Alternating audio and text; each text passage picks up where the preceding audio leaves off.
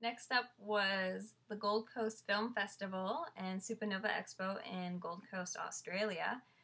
And this was just such a crazy experience for me. Like I I I can't even explain it really. It's just so different from anything I've ever done before, and it was just very I really have no words to explain the experience that it was.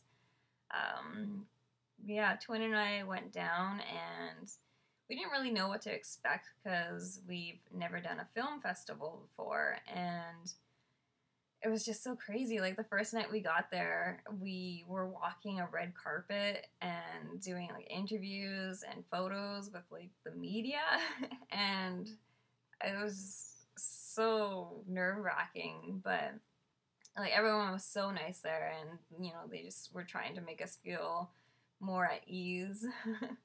But yeah, it was pretty intense. We did Princess Mononoke on the red carpet, so I was dressed as San, and Twin was dressed as Ashitaka, and it was pretty awesome because it's a costume that I've been really wanting to do for, oh my god, like so many years now.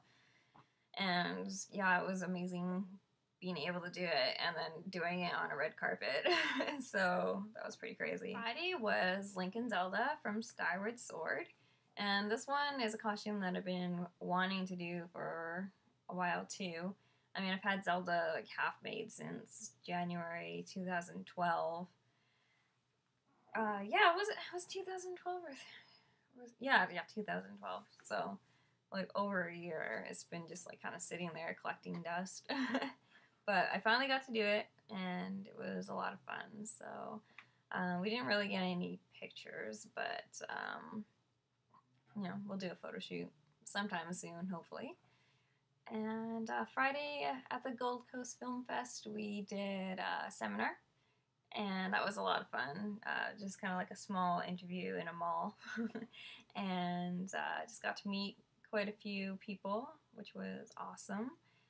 And Friday night was the premiere of My Other Me, so we did, well, Lucas did like a little introduction, and I just kind of was there for moral support. But yeah, so we stayed and watched the movie, and then went to the after party, and just kind of talked with people and hung out, and yeah, that was pretty much Friday. Saturday was the crazy the crazy day. We did. We were at SupaNova Expo that day at the Gold Coast Film Festival booth, and we were there all day, so we were just kind of like talking with a bunch of people, signing autographs and taking pictures, and like right beside us was stars from like X-Men and like Sushi Girl. After working at the Gold Coast Film Festival booth at SupaNova, we were transported to Dream World, which is a theme park in Australia. And we were riding on this bus for, it must have been like half an hour. And we were with like a bunch of stars again, which was pretty insane. We were riding with like Vic Mignogna, um, the actress from Harry Potter who played Tonks. I don't remember her name. Lucas Till from X-Men First Class. Just like a ton of people, really. This bus was huge. But it was pretty funny because they were all like having such a good time, and then there was like the two awkward Rapunzel and Flynn cosplayers just like sitting there kind of close to the back, being like really quiet and just like starstruck. But yeah, so we got to Dream World, and we got to do 2 live performances, which are up on the Fighting Dreamers production YouTube account.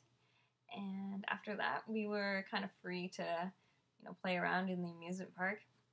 And we started like this random dance party by the stage that we performed at. And after doing that for about half an hour, we ran and got on a few rides.